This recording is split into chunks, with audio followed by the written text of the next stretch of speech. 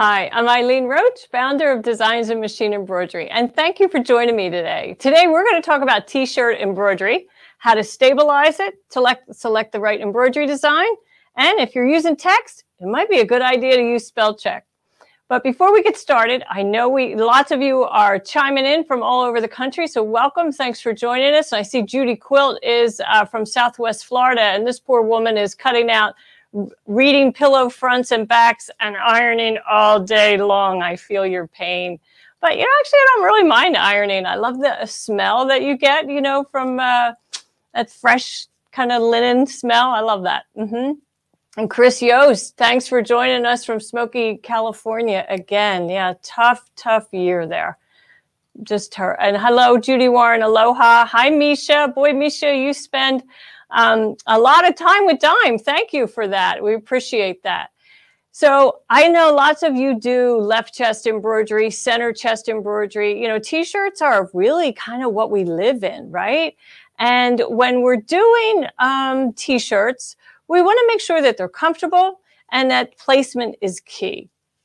So we have some step outs that I'm going to show you. But before we do that, I know many of you are really excited to see the doors from last week. And I found dozens and dozens of doors. So fair warning, I'm not going to show them all today. I'm going to save some for next week because we really found quite a bit. So thank you for everyone who has been joining in on the doors. And if you don't know what we're talking about with the doors, it is a free design that's available on our website all year long. So as you can see on the left, we have January and then February, March, and April. And then followed by May, June, July, and August. And then we had, of course, September.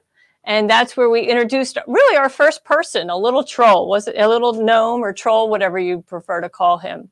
And then last week is when I revealed the October door. A little sneak peek that we gave you in the beginning of the broadcast. And then finally, we showcased the final door. And it featured spider webs and a witch's broom and spiders, mice, and bats, all those creepy things. So our good friend Sue Brown over at OML Embroidery, she hosts a sew-along on the Saturday morning following the reveal. And her example was this really fun, colorful, and I love how she used different prints. And notice her googly eyes that she added, those kind of creepy looking eyes up in the very top right corner, also on the door and on the bottom of the door. So super fun. I know that she had quite a few people participate in her sew-along. So Candy Bray, I found that she actually did 2 doors. So you can see she used different fabrics in each one.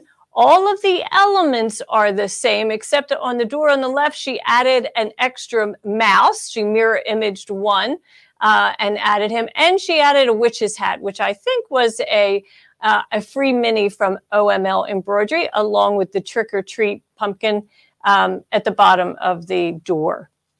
And then we had Elaine Kaplan. So she followed my example pretty much exactly. And but I love the colors that she chose for her broom.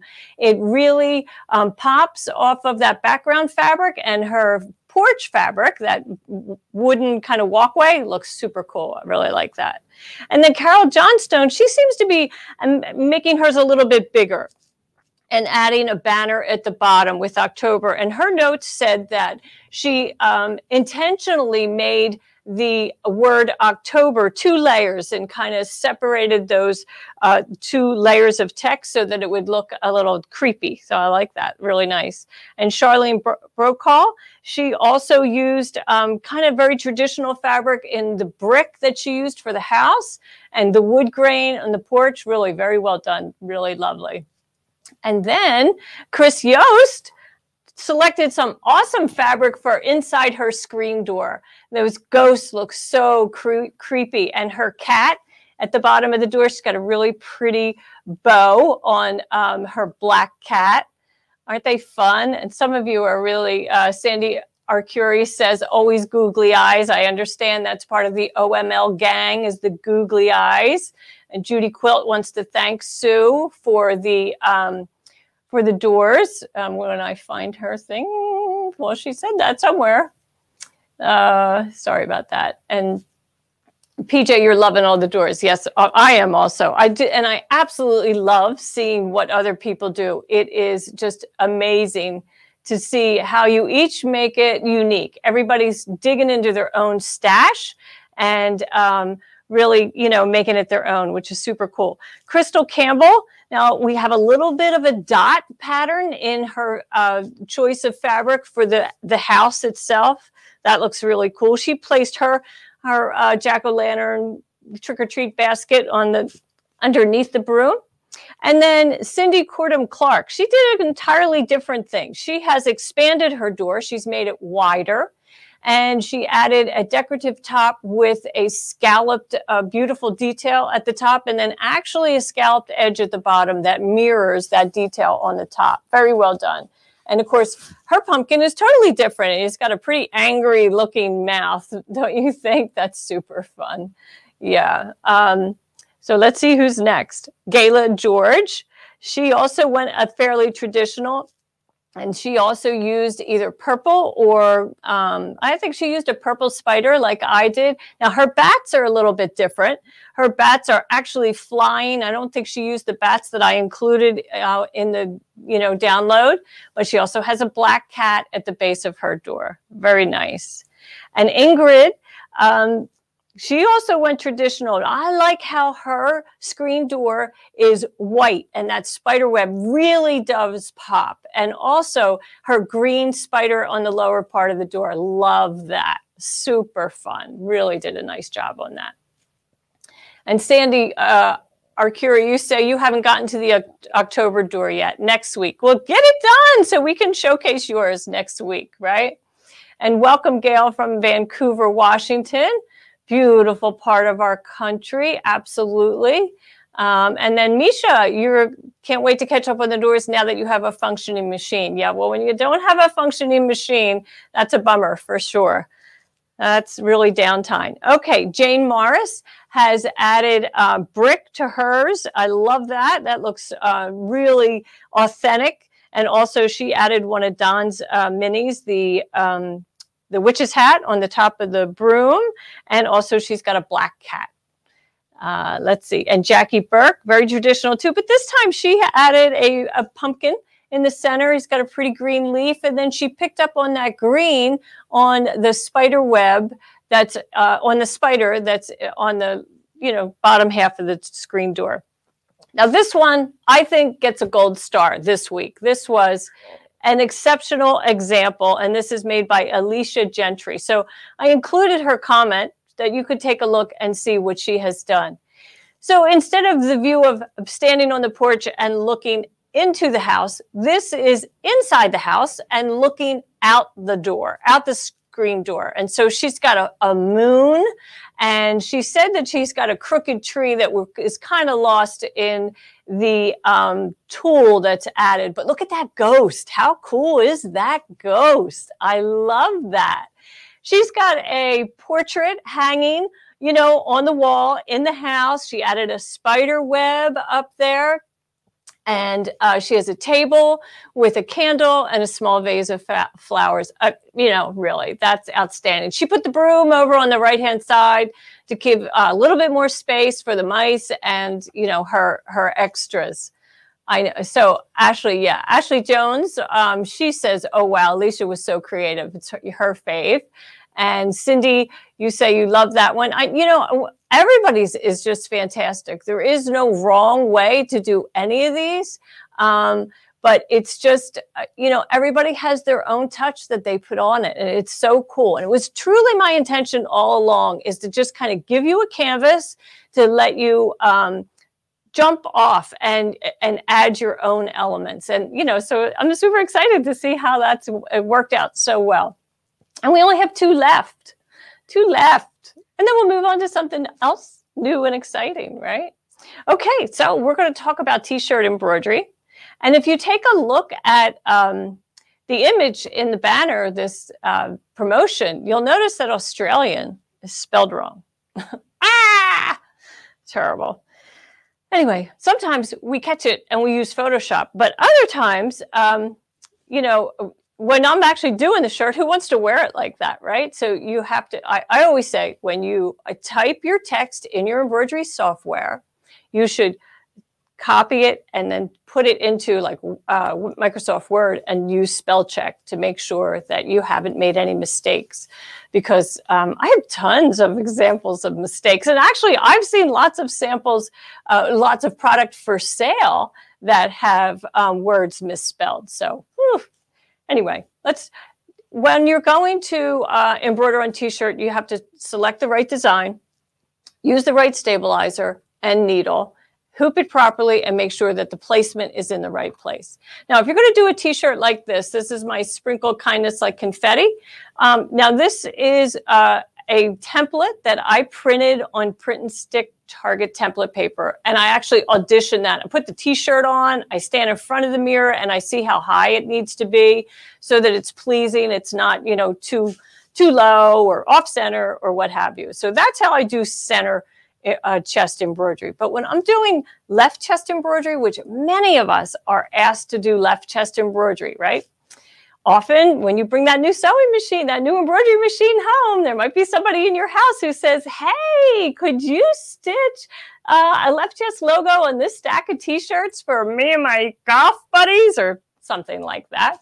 So that can be daunting, but you know, there's help at hand. Absolutely. So you will start with the embroiderer's compass, right? When I'm going to start a new project, I go see, well, what would Deborah do? So I look up what she says. So, you know, you swing the arrow to the topic that you, or the material, the substrate that you're going to stitch on. In this case, it's knits, lightweight t-shirts and onesies. And the stabilizer requested is no-show mesh. And the needle would be a light ballpoint or an extra slim ballpoint. And so in our Triumph needles, they are labeled, you know, ballpoint, and they come in many different sizes. And mainly for t-shirts, you're going to want a pretty small needle, like a 7511. She also has some comments below that say, you know, hoop the garment with the stabilizer. But if you need to, you can always slide another layer underneath. Let's see. I like to use our fusible no-show mesh. So let's go on over to the other cam so you can see what I'm talking about. Okay, so here's a good example, Wildwood Crest Beach Patrol. Spent a lot of fun days on that beach, I can tell you that. And here's my spelled wrong Australian. Oh my goodness, all our friends down under will be upset with us. So here's my no-show mesh that I've already pre-cut. You can see one side has, see that glistening surface? That's my fusible. That's what's going to glue to my garment. So I would place that shiny side, fusible side down, and then fuse it to my t-shirt, pretty much that whole left chest area.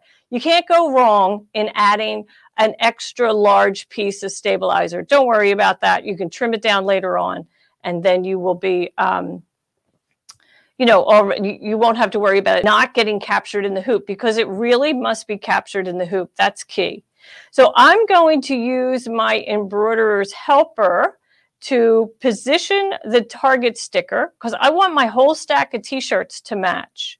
So I place the curve right underneath the ribbing, and I've folded my t-shirts in half by matching the shoulder seams. So each of the shoulder seams are matched. I would have pressed the t-shirt first and applied that no-show mesh to the wrong side of the shirt before I add my target sticker. And then I just take that target sticker. This shirt happens to be a medium, so I position it right in that notch, aligning the crosshair with the medium notch. And then I'll move that away. Now it's time to do an extra large. And pretty much the same way, I'm going to do that.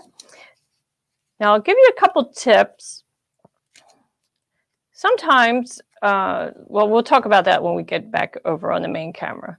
Okay, so here's my extra large, and I'm just aligning that crosshair with that notch and smoothing it in place, removing that.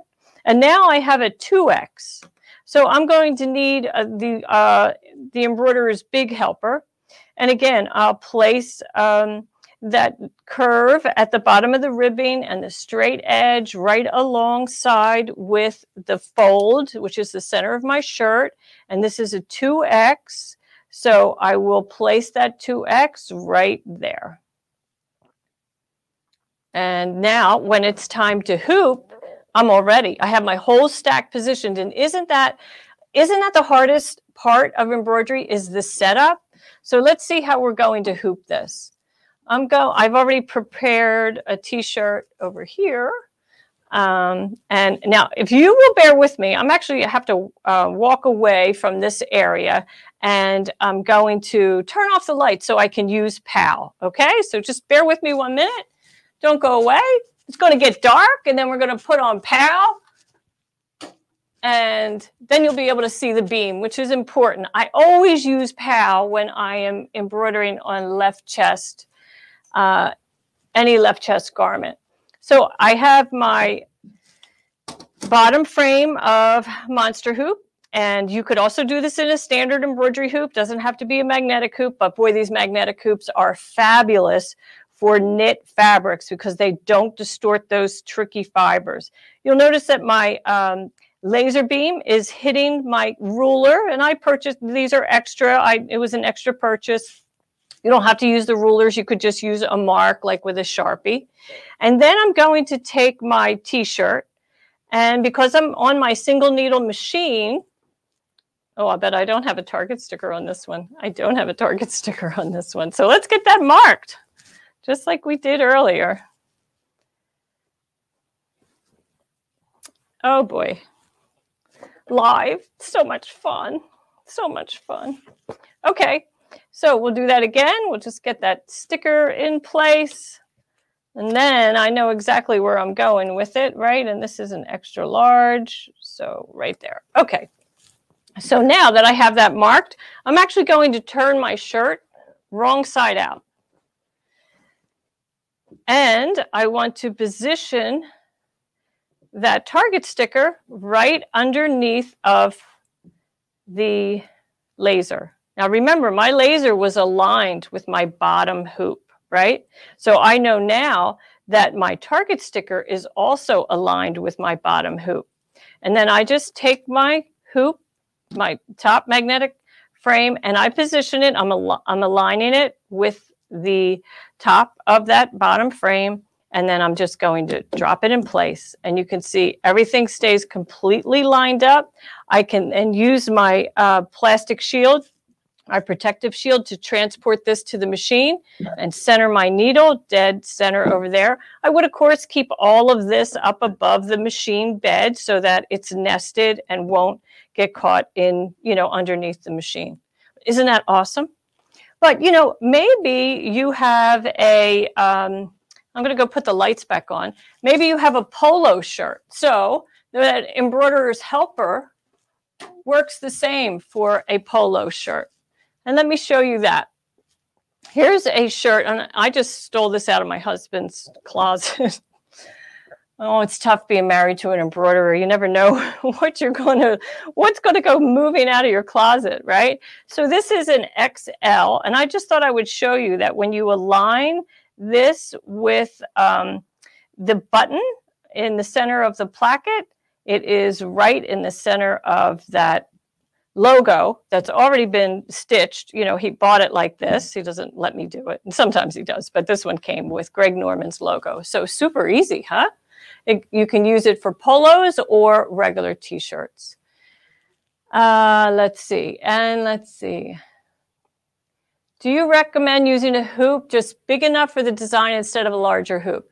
Yes, definitely for knits. I don't like to go massive. If in the hoop, I want to make sure that that I'm using somewhat the smallest. If my design is just 4 by 4, I may go to a 5x7, but if I'm able to use PAL, then I know I'm going to be dead center, and it is definitely going to fit in there in a 4x4 hoop. Let's see. And if you put the ruler on the bottom of the hoop, does the magnet, when you put the top, it doesn't interfere with the magnetic surface. It's fine. Yep. And Mary, you bought the PAL and you're not sure how to use it. Well, I just showed you how to use it for that. It's also excellent for continuous embroidery. You search on my website, Perfect Alignment Laser, on the blog, and you will be able to find lots of information on how to use PAL. And hello, Joanne Banco. Thanks for joining us today. And you said, I bet that Marie, that would be my stitching sister, went through miles of that fusible mesh stabilizer in her embroidery business. She sure did. Yep, absolutely. And Lisa says, meant PAL, not Paul. Oops, just get really nervous trying to use the mat. Okay, don't be nervous about this embroidery stuff. You know, we're not nurses and doctors, right? It's not muscle and bone, it's just fabric and thread. Practice on items that you don't have any emotional attachment to or a financial investment.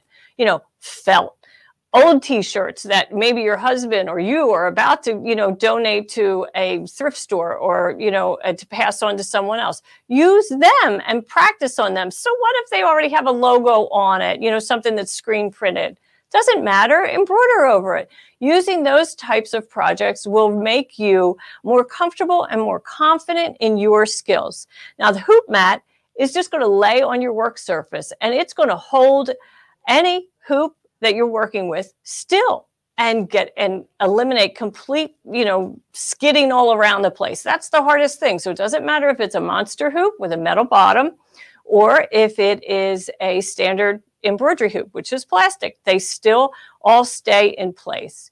Yeah, Misha Pennington says, use this stained shirt. If it works, you have a new shirt. Well, that's pretty cute. How about toddler shirts and sizes? We have another product for children's shirts and toddlers that is the Children's Perfect Placement Kit.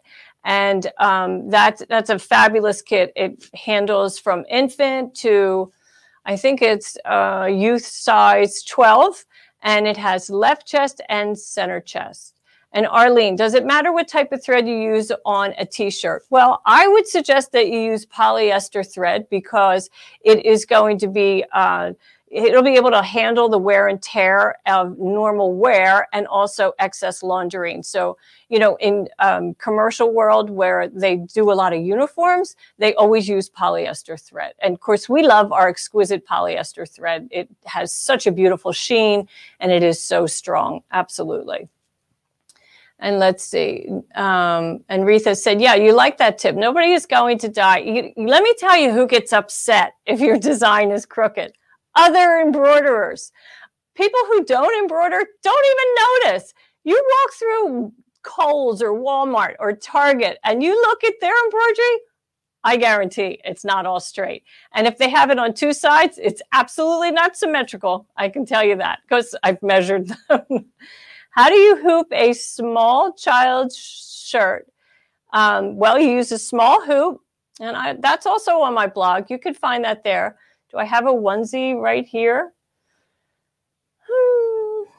I don't have a onesie right here, but we can talk about that in the future for sure, because, you know, I know lots of people want to know how to hoop a onesie, but it's super easy. Well, if you want to bear with me, I could grab one. I think I have one over here. Let's see. But it's the same idea. Have this little gray one. And do I have a hoop guard? I don't have a hoop guard. That's terrible. No hoop guard. Yeah, I'm kind of out here, you know, all by myself. Let's see what we got here. Here's my 4x4 hoop.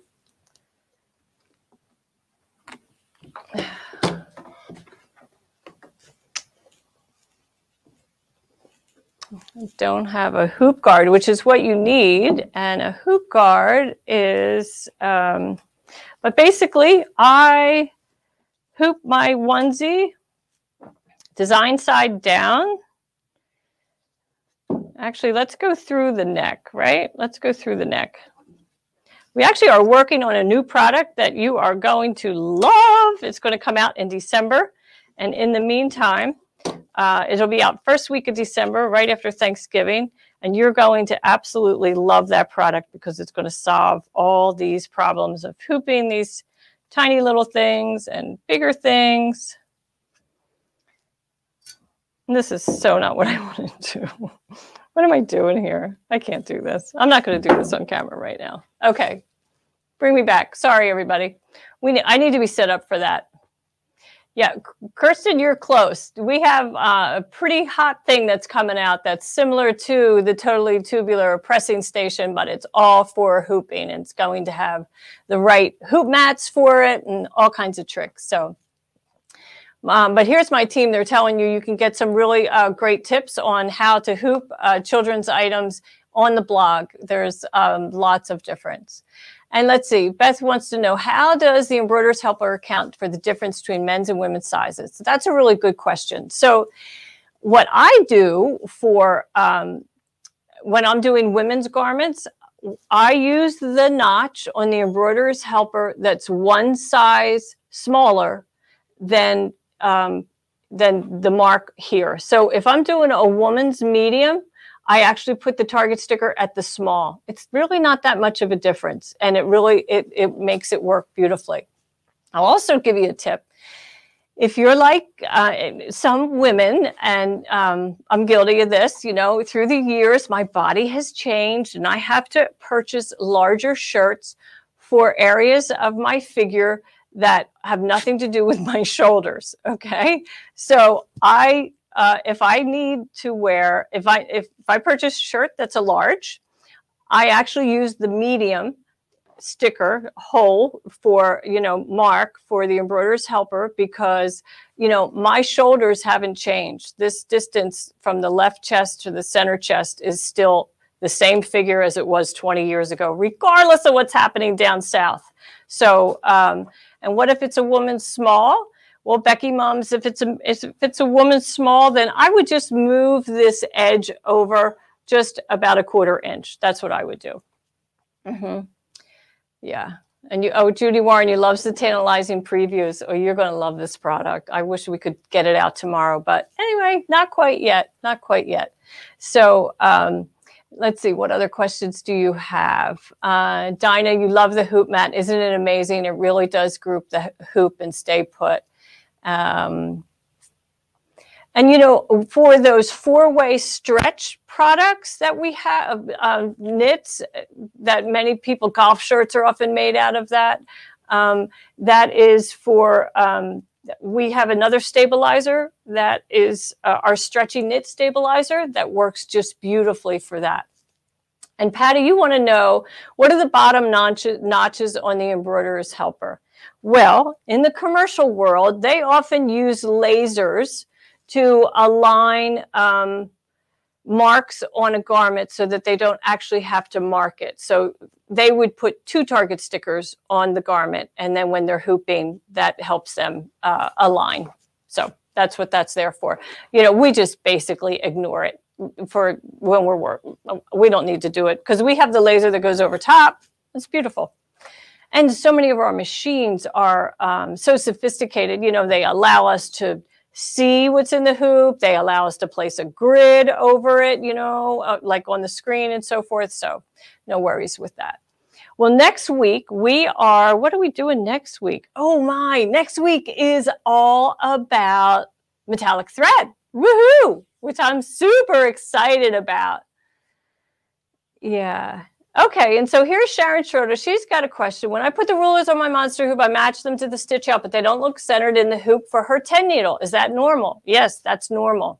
That is normal.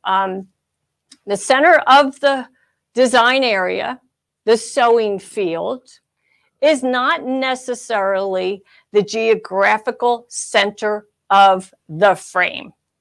I don't have anything to do with that. That's the machine companies that do that. And it all has to do with, the pantograph, the foot, and clearing, and blah, blah, blah. So that's above my pay scale. I just know that if you stitch that crosshair in the center of a hoop stabilizer, that's the center of your hoop. Yep.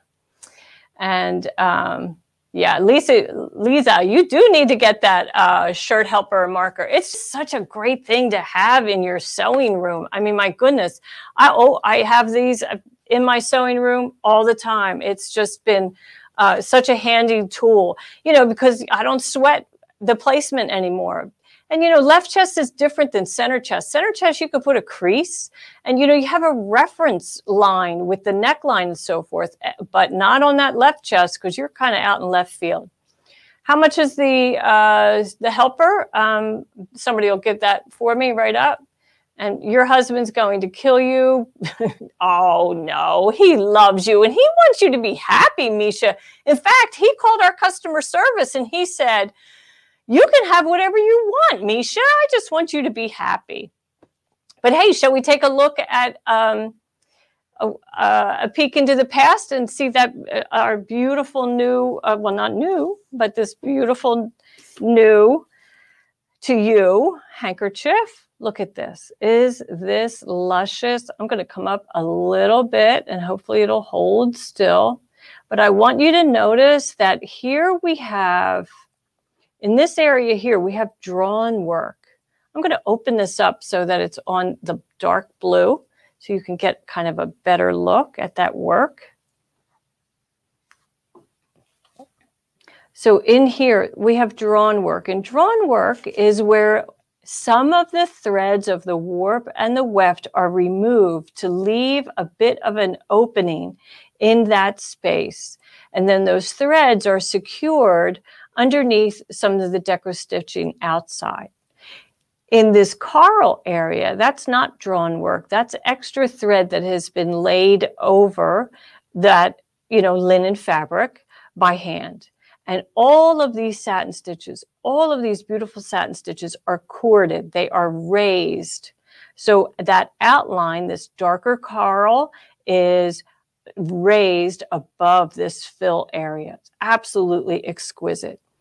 And then look at these little satin, well, I'm going to call them tulips for lack of a better name.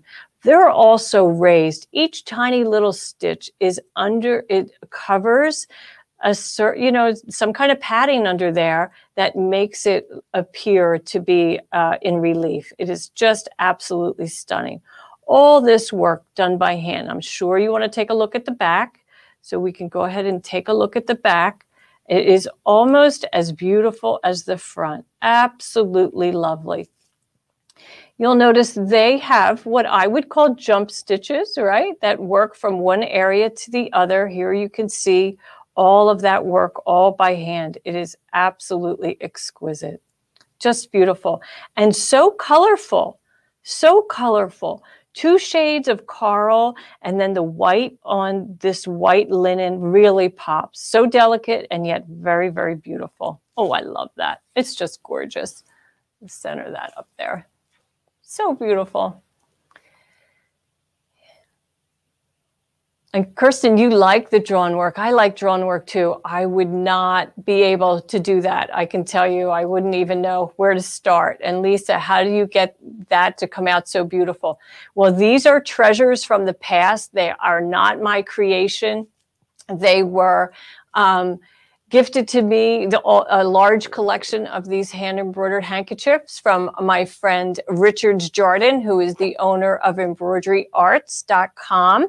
You should visit his website, embroideryarts.com. It is exquisite machine embroidery, monogrammed lettering for us to use, and just absolutely beautiful. So if you like these images, these beautiful illustrations of beautiful handwork, then you will love the embroidery designs that he has to offer because they're just right along that line. And he's an artist in himself, so he most certainly creates all of that. Oh, he does all the digitizing himself and so forth. Anyway, you have to go there. I use their lettering all the time. So let's see what other comments we have. And do you have any idea when these were made? I don't know, Misha, when these were made. I don't know, but I I should write to Richards and see if he has any background on some of them. Let's see. What other questions? Just want to make sure there aren't any important questions that I'm missing. Any important questions? I don't think so. I think we're doing pretty good today. So next week, can you show the hoop mat again? Sure, Jane, we can do that. Let's go over here, show you the hoop mat. So the hoop mat is, you know, it rolls up, so you can use it in different places, you know, in your sewing room. It doesn't have to be mounted or anything like that.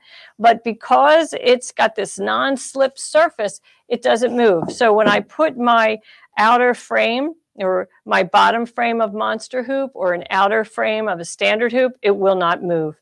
And so when I am hooping, you know, I can just completely ignore my bottom frame. I know it's going to be in the right place. And I always do use PAL. You probably can't see that it's on right now because I have the overhead lights on. And know that at home in my sewing studio, you know, I don't have to turn off the lights. It's because I'm in this photography studio here that we have extra light, you know, really high lights so that the cameras work and all of that. But normally that wouldn't be your case at home. You wouldn't have to turn it on. It's a nice strong beam. And then I just place that garment underneath that beam, aligning that mark spot. Now I'm using a Target sticker. You very well could have an embroidery design template that has the embroidery design printed on it. And then I just place that. You could hear it snap, right? So I place it so it's attached at the bottom, smooth my fabric, keep my hands out of the way. I'm just opening that whole sewing field. And there you have it. Now, because it's a flat metal hoop, I can pull and tug on this fabric to make sure that it's nice and taut. That's also another great reason for using a large piece of stabilizer. You want it to be, you know, filling that hoop and expanding beyond it. So then when I go to the machine, I just lift it like so, and then attach it to my machine, center my needle right over that Target sticker, and I know I'm dead center. So, oh, Kristen, you didn't know it rolled up. You have to have one. You absolutely have to have one. What you can't do, though, Kirsten, is use it as a cutting mat.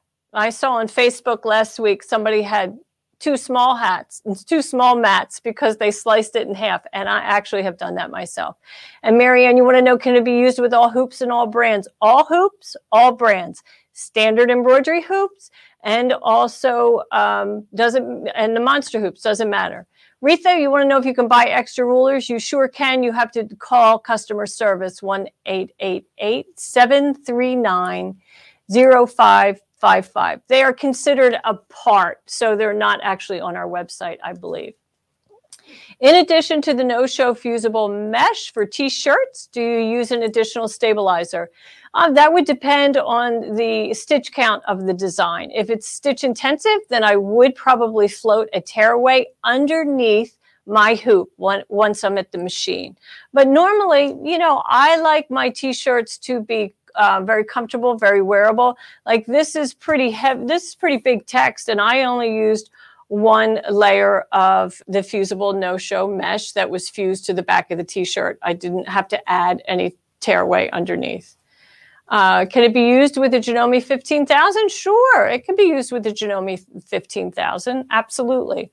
Yeah, it's going to hold any hoop at all. It's just a fabulous product. And, you know, I use it for other things in my house. Like here in this studio, we have 2 extra laptops over there that are actually, you know, feeding cameras into this broadcast. And they're on these little pedestal stands. And underneath each of the laptops is a hoop mat because I don't want that laptop to go flying off, you know. So, and Joanne, Pattia, you love my haircut. Thank you. Thank you very much. Me too. I'm glad it's short. It was fun. Is there a hoop mat for the... Somebody's got a question. She didn't finish her comment. Let me know your question. She wanted to know, is there a monster hoop? We make monster hoops for Pfaff, Viking, Baby Lock, Brother, and some Janome. Let's see. She wanted to know, is it for the PE 800?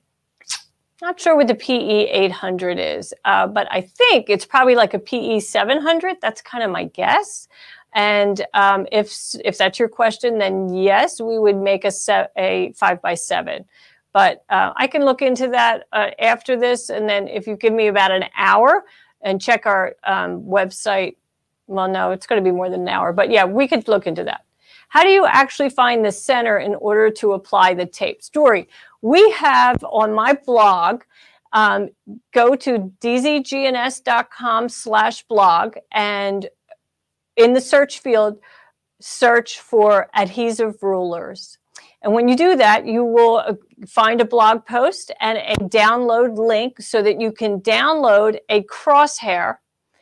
It's in multiple formats and in different lengths, but it doesn't really matter what size you actually stitch. And you're going to stitch this crosshair on hooped stabilizer in your monster hoop. And then take that under PAL, if you have PAL, and align the beams with the stitched crosshair, and then apply your rulers.